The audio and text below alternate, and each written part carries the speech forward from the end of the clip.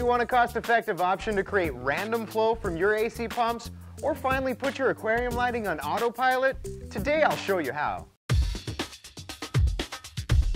Hi guys, I'm Randy, and on today's BRStv How-To, I'm showing you how to program a save-a-watt digital timer to help take your mind off of your gear and spend more time enjoying your tank. For those of us without a full aquarium controller, there are some options available to get more control out of your reef gear without breaking the bank.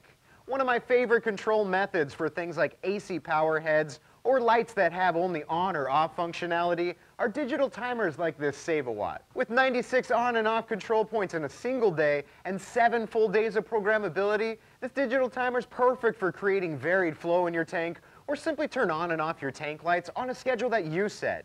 And although the 15-minute increments that you can program throughout the day is great for AC-powered pumps, it's definitely not the best solution for a 1.1 mil per minute doser, which requires control down to the minute. The first thing I'll want to do is set the time by pushing clock and pushing day.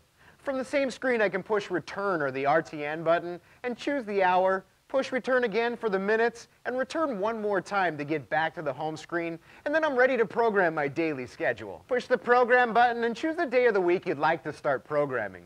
The programming will automatically start at midnight, so if you want to jump to a specific time like 9 a.m., you can push and hold the off button until you get there. If I'm programming something simple like a light, I can skip to my desired start time by pressing and holding the off button until I get there. Now I can press the on button for the amount of time I want the outlet to be on, and I'll see small indicator marks on the times when that outlet will be on. Each one of these marks represents 15 minutes. Here's an example of how I would program 2 power heads for varied flow in my tank. Starting with the left pump, I want it on for 15 minutes and then off for 15 minutes throughout the entire day. When I get to the programming screen, I can start by toggling back and forth between the on and off buttons until the whole day has alternating tick marks. I do the same for the pump on the right, but I alternate the on and off times. Now I have 2 pumps on either side of my tank that will alternate back and forth for varied flow.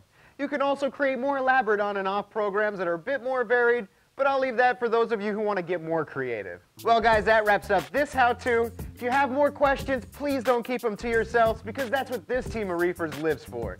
Give us a quick call or email, and if you need your answer in the next 60 seconds, hit us up with a chat. See you in the next episode of BRStv.